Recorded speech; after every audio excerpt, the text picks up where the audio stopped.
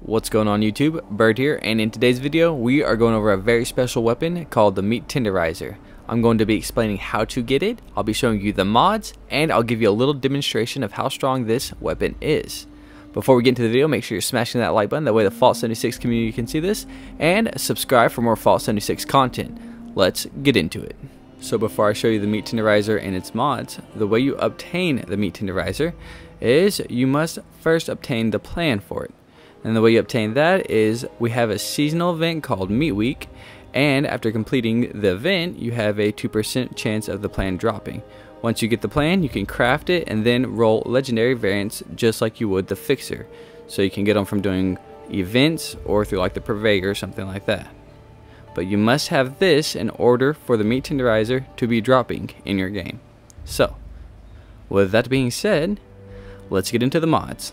And the tenderizer that I'm going to be presenting to you guys is the Bloodied faster swing speed tenderizer. This weapon has 3 mods, which are also drops from the seasonal event Meat Week, so it does get kind of hard to kind of put this whole thing together. But starting with the first mod, we have the spicy one, which adds energy damage, which is at 16 over there, but it does have the lowest out of the base damage. Then we have our salty mod, which chance to cripple, extra limb damage, and improved damage, which is 195 over there. Then we have the peppered. Now the peppered is my favorite because it has a superior damage, and with this I just want the max amount of damage I can get. Those are the mods. We don't have any paints or anything like that, which eventually we will, hopefully.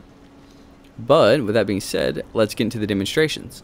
Now before we get into the demonstration, let it be known that I have no two-handed melee or melee weapon things on whatsoever. This is just raw damage from the Bloody build. I didn't really feel like mixing this up because it does amazing damage without it already. So if you are a two-handed melee, this is going to be the weapon for you.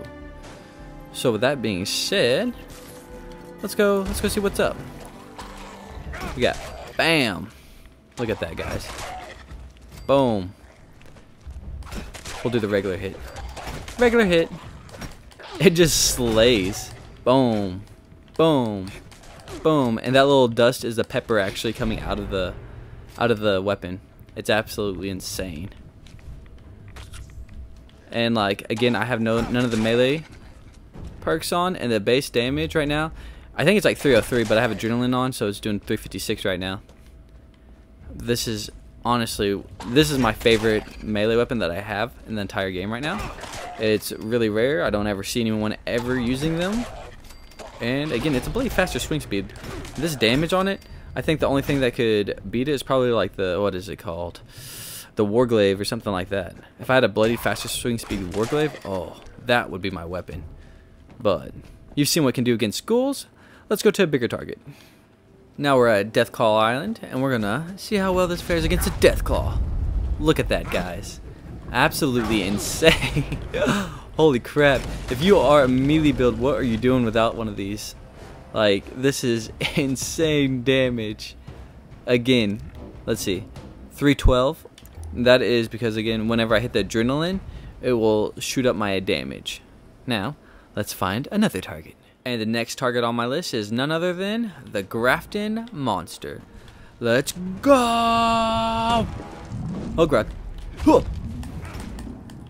Yes, yes. So this is regular attack, heavy attack. Boom, boom. Y'all see how fast this swings?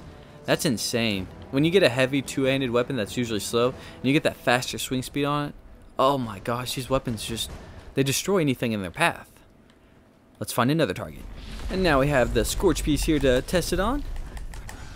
And as again, guys, you can see this just absolutely destroys. Now if you did have the melee perks on, this would work so much better, but for me it does just fine. I'm a commando build with no melee perks on, but I know the way of the Bloodied. Now on to the next target.